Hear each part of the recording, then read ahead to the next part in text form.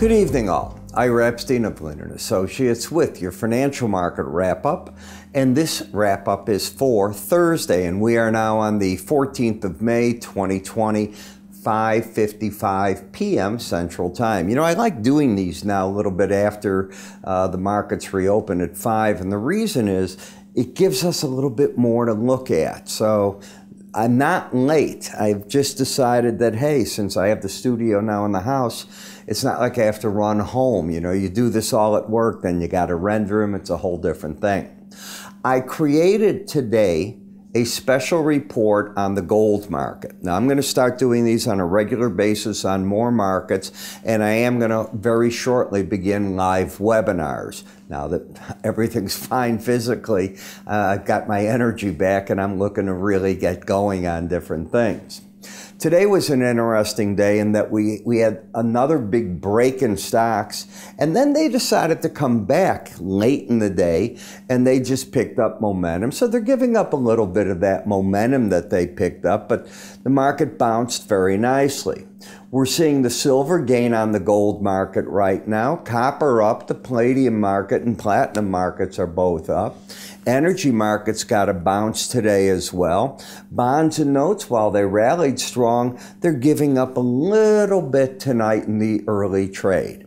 So let's take a look at where we're at.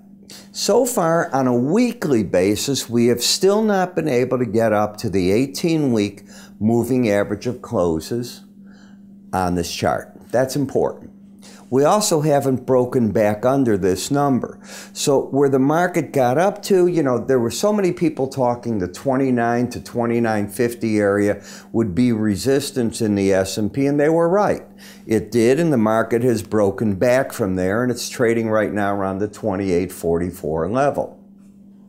When we go to a daily bar chart, you can also see that this number up here, this 2928, that was the 62 percentile bounce from this low. Now, it's measured from the high the market made right up here in March to the break low, that crash that we had, and here's the bounce that we've had in the market. And we seem to be stuck between the 50 percentile along with the 62%.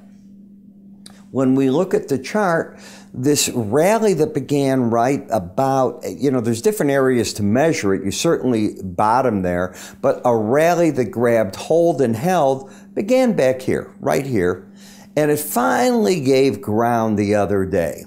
Now you've got a pattern of a lower low.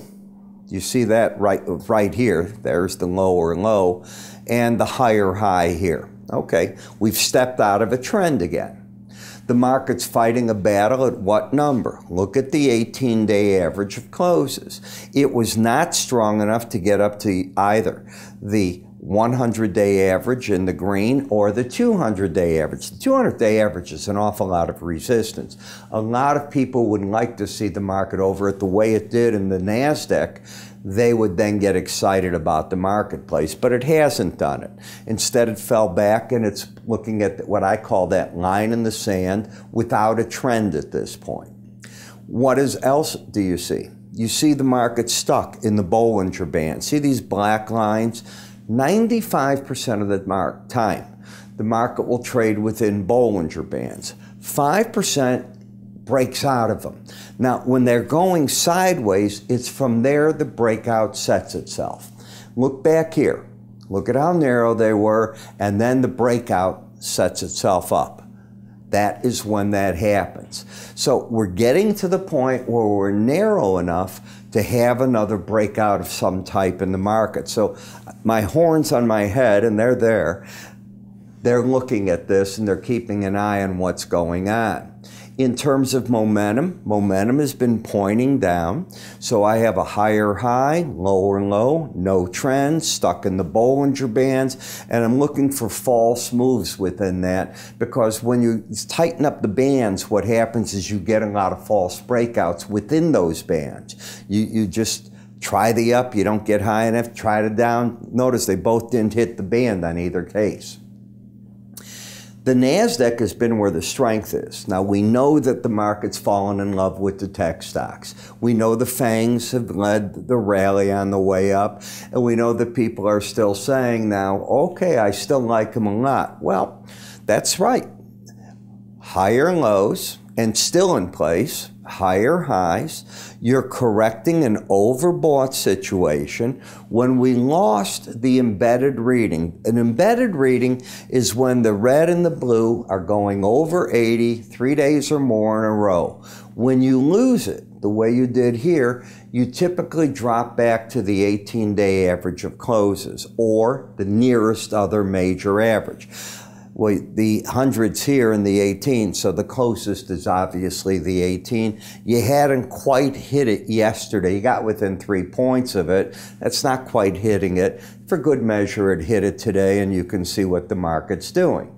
So that rule was satisfied. It also didn't drop back under this low. So the bull trend's still intact. And if we look at these numbers, one of the numbers has still got a 7 in front of it. Any reading over 70, I consider overbought. So I'm still in an overbought condition that's in a correction phase, still in a bullish setup. The Dow is different. The Dow fell right to the lower Bollinger Band. My rule, and you've heard me say it to you over and over, the first time you hit a Bollinger Band, you did not hit it yesterday, you got to 22,980. Remember, that's 80 points from 22,905. You hit it today, you bounced. That's my point. And you're still stuck in this narrow band. There's been no resolution of the market.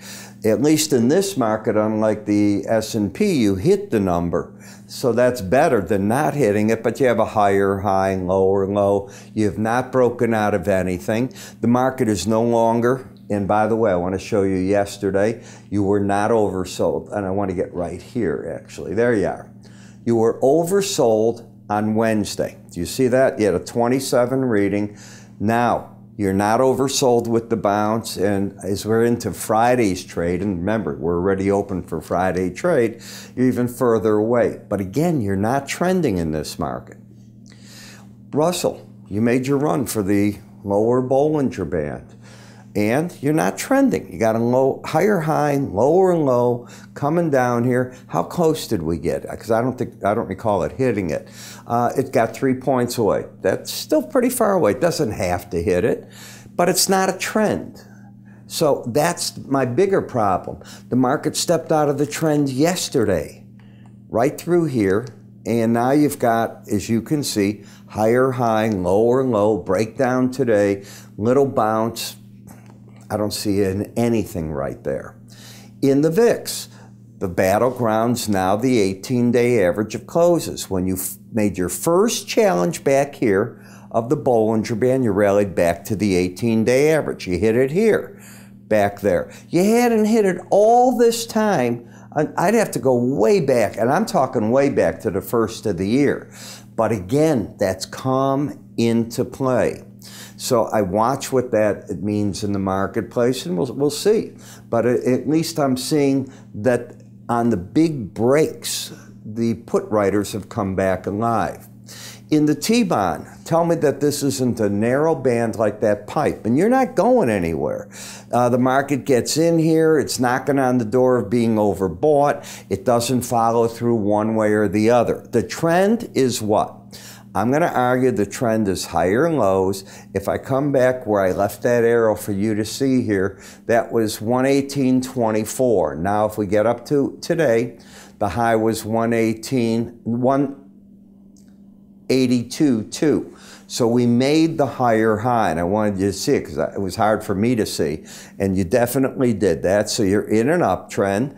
Support's back at the 180.22 area. I'd expect to see buying support, but it's the spinning action, and I've been around this type of action.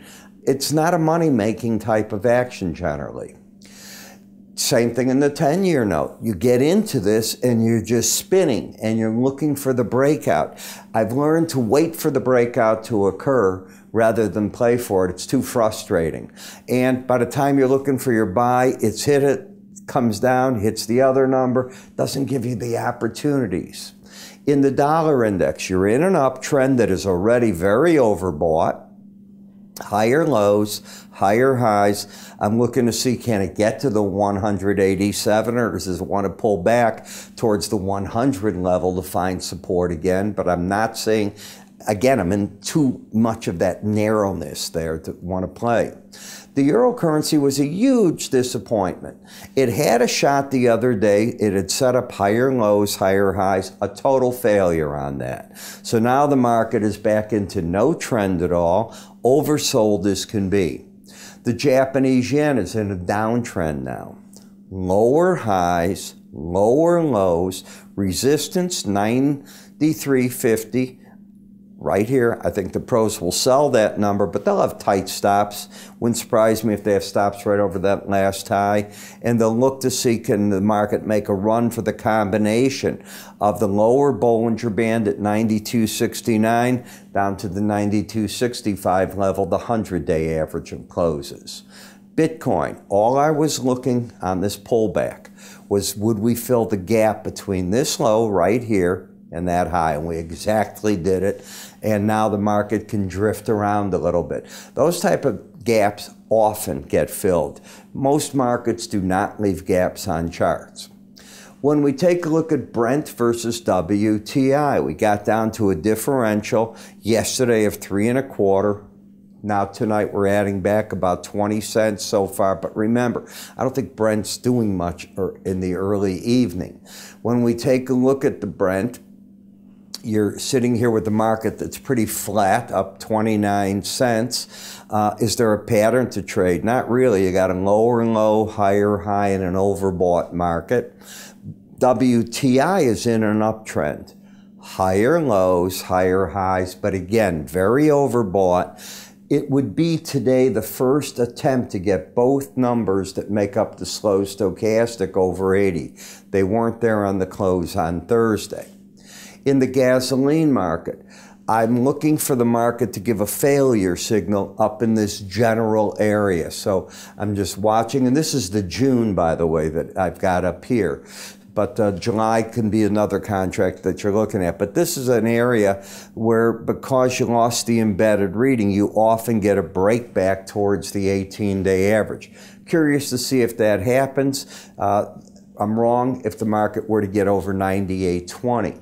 And last, in the nat gas, you had spent a couple of days under the lower Bollinger Band, and you've gotten your bounce. Now that yesterday we had closed at the 188.40 under it, so it was 3 days in a row, and no surprise to get your bounce back over it that's going on right now. So not a surprise to me at all there. And I'm going to repeat, this type of big break generally gives a bounce out of it. You get all these wild swings in this market right now.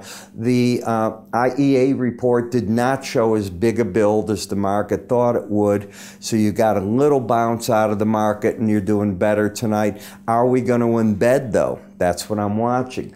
Both numbers are under 20 tonight. Both were under 20 yesterday. So you can't do it today. The day before you were not, as you'll see. It can happen Monday if the market doesn't close real strong today. So we'll see what happens there. Want to remind you that my metal report is up. I go through the monthly charts, and gold we're talking, the monthly chart, the weekly chart, and then I bring into the August gold. And in the gold, I'm giving you an idea as to what I'm seeing. I then take you into the seasonal charts as well.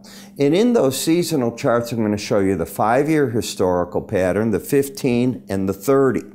Then I'm going to walk you into bull and bear years. I think you'd agree we're in a bull market, and I can prove that, and I do so in these charts to show that you've been in one actually about 5 years. You know, a lot of traders will say, what's he saying? You go and you look at what I'm saying. You were 1047 5 years ago, and you just look how the market keeps gradually churning higher. It didn't happen with the COVID. It's been happening over a 5-year period. Now with all the printing of money, what's going on?